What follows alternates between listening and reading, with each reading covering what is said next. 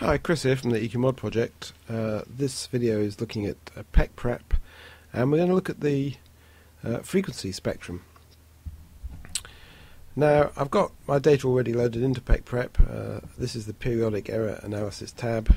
You can see there is actually a frequency spectrum plotted on this screen, but it's of pretty low resolution. It's really only there to help you with the smoothing of the raw data.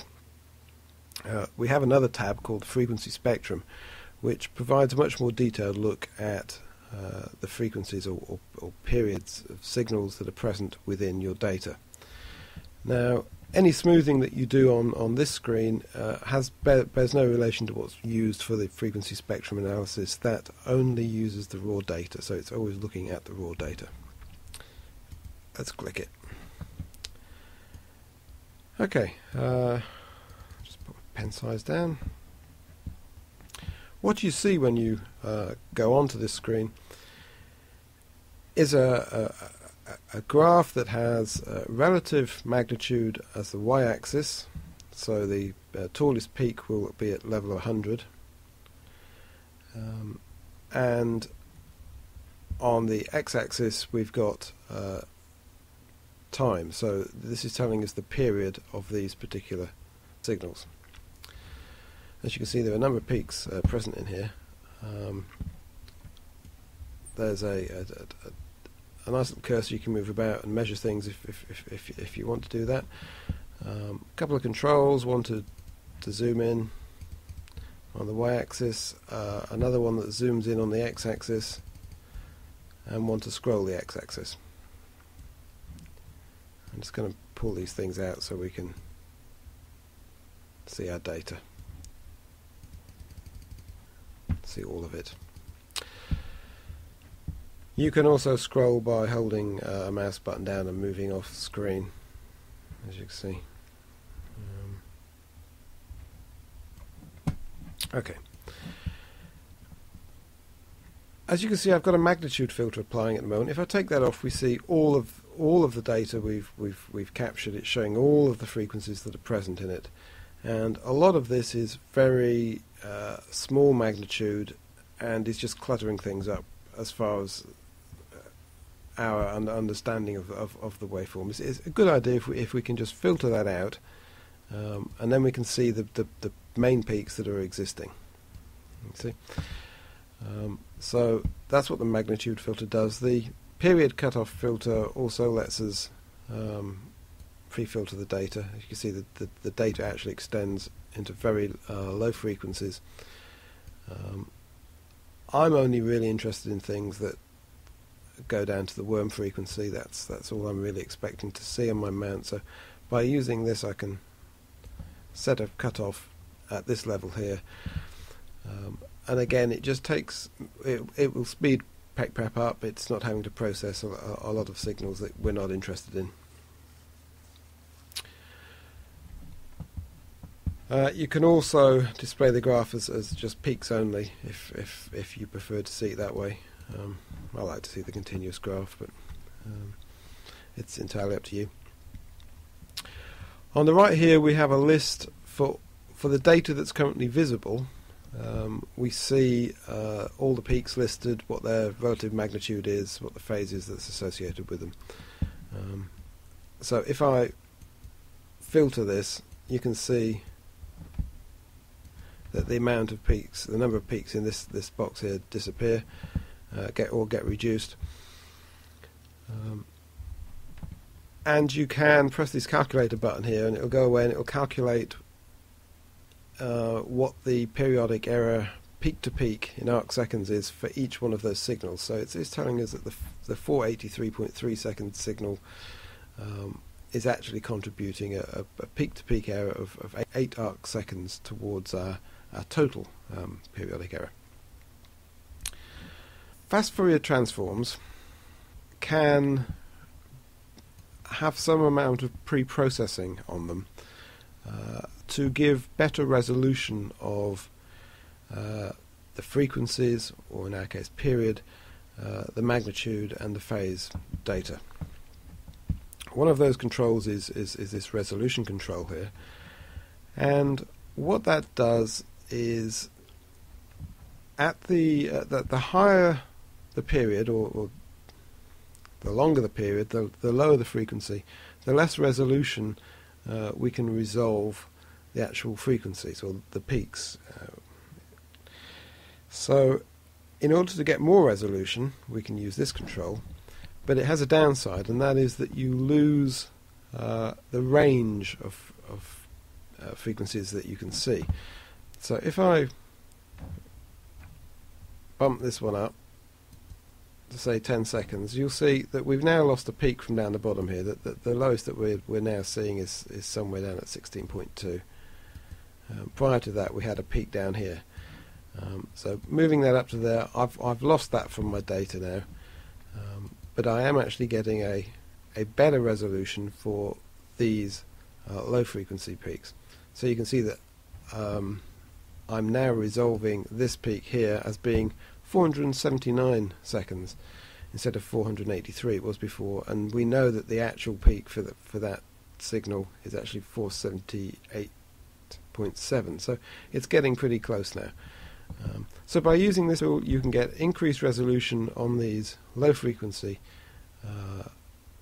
data at the expense of losing the range of your high frequency.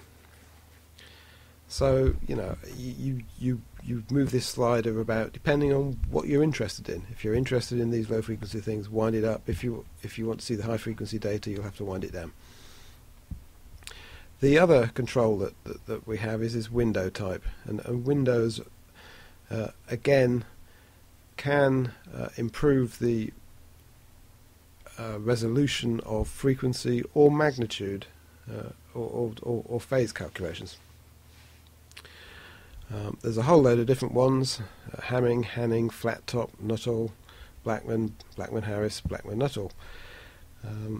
They all have various pros and cons. Some are better at frequency resolution, some are better at magnitude resolution. It depends what you're interested in. At the moment we're on none, which gives us the best possible frequency resolution. If we switch to Hamming, you'll see that the period is perhaps not as accurate as it was before, but the actual magnitudes now will be a little bit more accurate. Again, it depends what you're interested in seeing.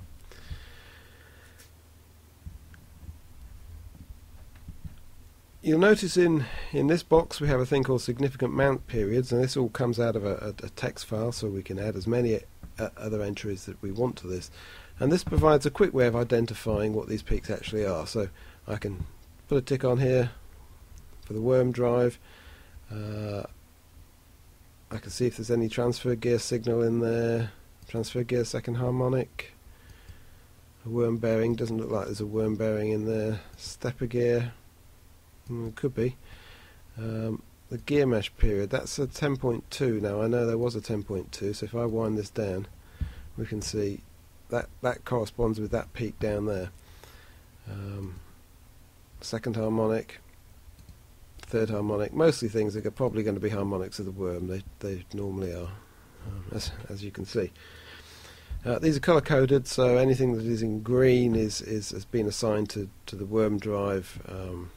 Anything that's in blue looks as though it's the transfer gear. Again, that's all user definable within the text file that's used to add these periods for each mount type.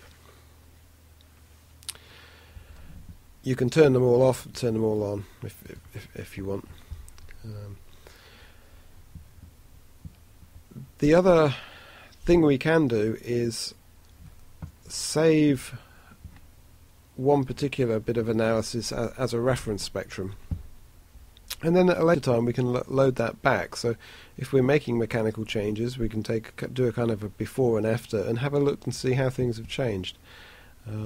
I should have one available, one called ref1. Let me load that up, and you can see, I'm just going to zoom in a bit.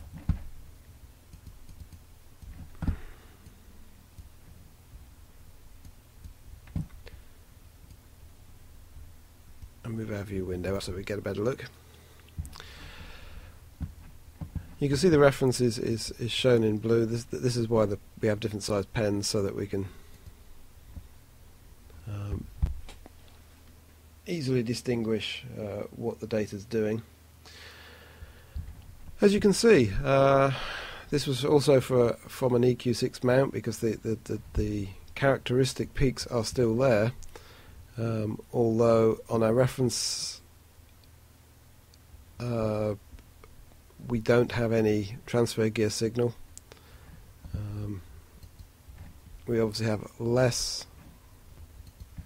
lower amplitude for the worm gear second harmonic, a greater amplitude for the transfer gear second harmonic, interestingly enough.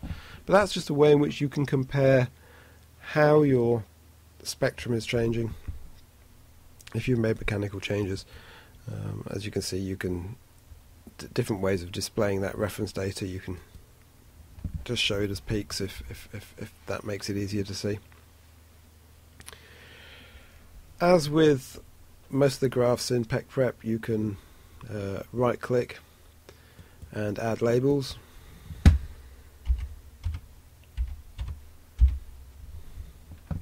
If you want to annotate things.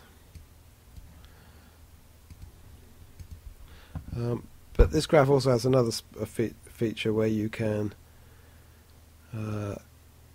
press the mouse wheel down. I don't know if I mentioned that earlier, and that will put a label on there telling you the period associated with that point on the graph. And of course you can save as bitmaps if you wish. Okay, that is essentially, I think, all that we need to cover on here. You can turn the key off. The reference spectrums, you can load more than one. You can load a whole stack of them if you want, in which case there's a little key that appears down here. You can turn the grids off if you want to. I don't know why you would really want to. All of this data can be saved as a text file. You may want to analyze it in other things. You can also then load it as a simulation into PECPrep itself. Okay, that's pretty much all there is to say on this tab.